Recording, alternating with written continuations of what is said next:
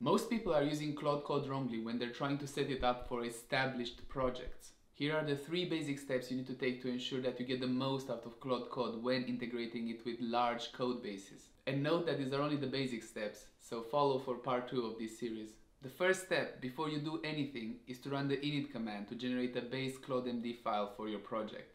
This will prompt Claude Code to search and document different areas of your project, and we're going to use it as a base for the next step. Secondly, we're going to build an in-memory context of the codebase and use it to update the ClodeMD file. For this, you're going to give Claude Code this prompt.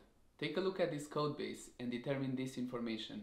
What are the entry points of the project? What is the project folder structure? What technologies is the project using? Where are the tests located?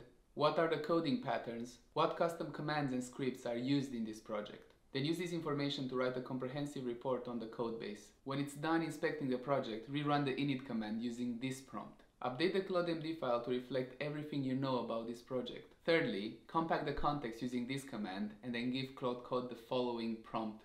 Given all you know about this project, find subfolders where ClodeMD files would be useful and think what information is worth adding to these files. And after that, ask Claude Code to create ClodeMD files in all of these locations. Now you have a basic configuration, but you'll need to add a bit more if you want to be productive. For that, make sure to follow for part 2 of how to use Claude Code with established code bases.